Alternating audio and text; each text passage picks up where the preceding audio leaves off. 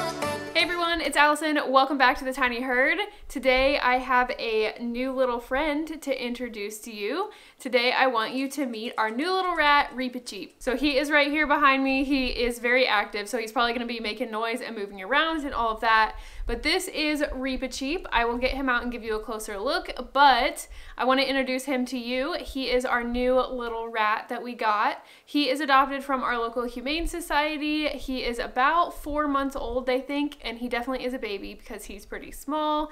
But he is currently in quarantine. We've had him for about a week at this point. We are pretty sure he has a respiratory infection, which I will get into. The reason that he is currently in this smaller cage is, one, he is in quarantine. I highly recommend quarantining any new animal, not just going straight to bonding. Make sure there's no health issues or anything like that.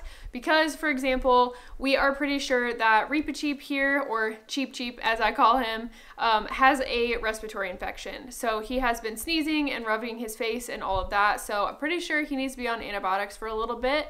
He has a vet appointment scheduled this upcoming week, so we will get him all checked out. The second reason that he is in this cage is because he is pretty small. He is a baby, as I said, and he fit through the bars of the cage that we had him in. And I had it all baby-proofed with hardware cloth, but I just wanted to make sure he wasn't gonna try to force his way out or get injured or anything like that. So we did get this one, has 1/2-inch bar spacing, so he cannot get out. It is secure for him.